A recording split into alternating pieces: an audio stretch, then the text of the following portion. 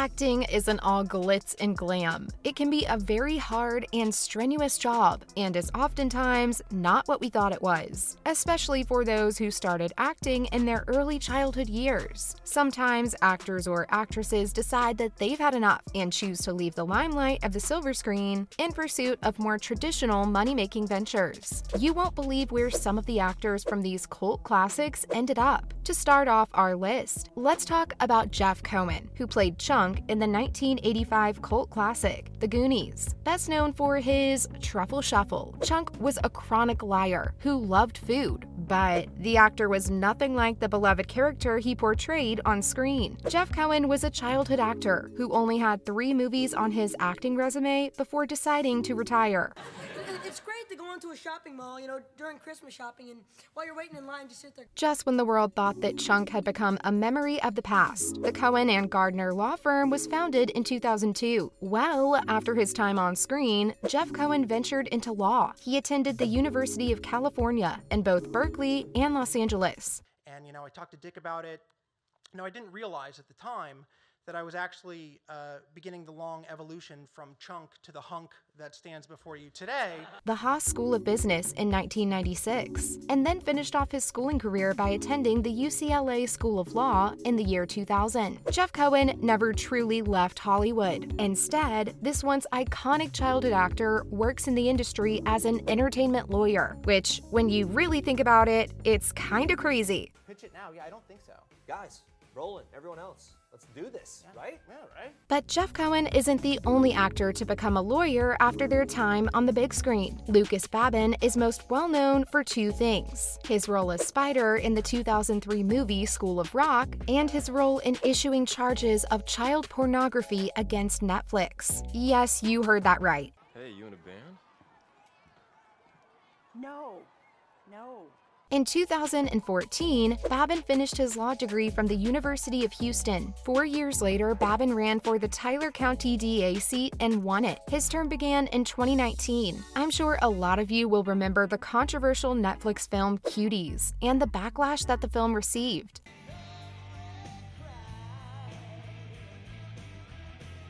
Well, in 2020, Lucas Babin of the Tyler County District Court filed charges against Netflix for promoting depictions of the lewd exhibition of a child. That charge was later dropped and instead replaced with 4 much stronger and much more serious charges: child pornography.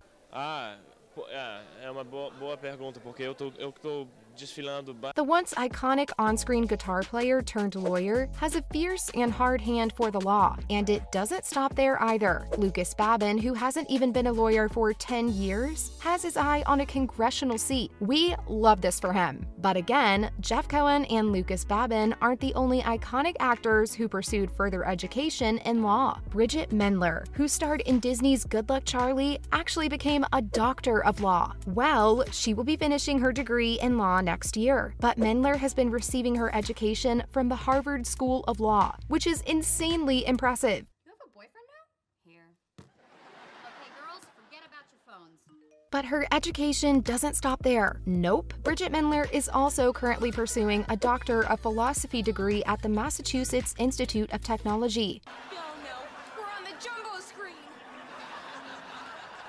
She can't keep her hands off those books. As of right now, her future career plans are uncertain. But after her last role in 2019 wrapped up, the actress decided there was something a little more fulfilling out there. Well, to that I say, go girl, get that bread. It's not that. I haven't told my dad that we're dating yet. And if you thought we were done talking about Hollywood stars turned lawyers, then I'm sorry to say, but you're wrong. Remember Teddy Dunn, who played Duncan Kane in the 2004 mystery series Veronica Mars? Well, he went on to become a lawyer as well. Arguably, Dunn is the most successful out of the 4 thus far. the sheriff, and that had a certain cachet. Let's be honest, though. Dunn received a minor in political science from Northwestern University before attending the Boston College of Law, where he received his Doctor of Laws degree in 2013. Hey, baby. It's our song. Dunn now serves as the Assistant United States Attorney in the District of Columbia. Dunn retired from acting in 2009 in order to further his education. He began his law career in 2011 when he became a legal intern at the Office of the Attorney General of Massachusetts. What happened? Duncan, what happened?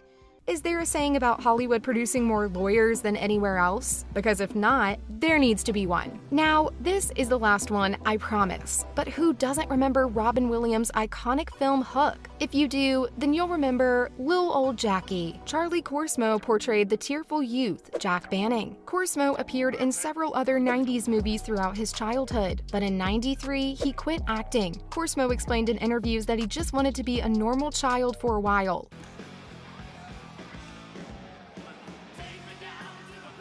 He did return to acting for a few films, such as the 2019 film Chained for Life, but now Korsmo primarily works as a professor for the Cleveland State University School of Law. And much like his predecessors on this list, his education was extensive. This ship makes such a pretty bonfire and the waves, you have such a pretty.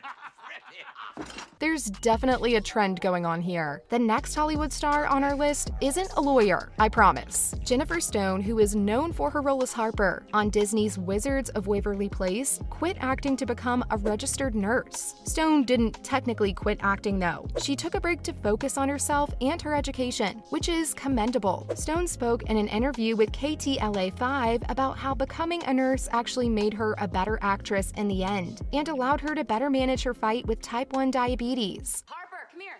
How's my makeup? Oh, good. Is my face shiny? Because sometimes in videos I look like a glazed donut.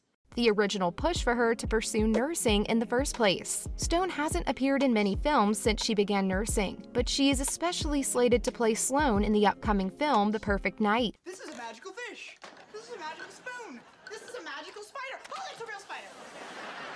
Everybody remembers The Sweet Life of Zack and Cody, right? Rick continued his acting career until '97, when he came to the realization that, as a widower, it was too difficult to manage both raising his 2 children and traveling for the movies he was in. So, Rick quit acting to become a stay-at-home dad. You know what I did? I climbed on the ledge and tried to disconnect the camera, but I couldn't get in, so you know what I did? I turned up my TV real loud too. Being there for his kids when they needed him the most was more important to him than landing his next big Hollywood role. Rick Moranis never remarried either. And you know what? Moranis has no regrets about his 24-year hiatus. Rick is slated to make his acting comeback in the Disney Plus reboot of Honey, I Shrunk the Kids. That's all the time we have for today, folks. Let us know your thoughts in the comments. Did you know so many ex-Hollywood stars became lawyers? We sure didn't. Be sure to hit those like and subscribe buttons on your way down. And as always, be safe out there.